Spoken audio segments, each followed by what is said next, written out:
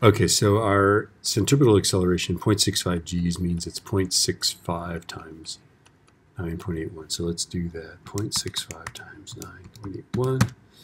That is 6.3765 meters per second squared, right? And then we want to solve for the radius if the velocity is that. So we'll use A is v squared over r, right?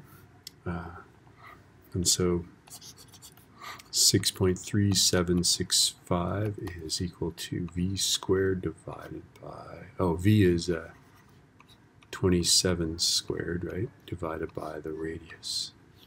This is like higher mathematics. We can do it. We can do it. Okay, so let's see. 27 squared divided by the answer I just got. Pretty sure that'll give us the right answer. Yeah, r is 114.3 meters with, neglecting sig figs.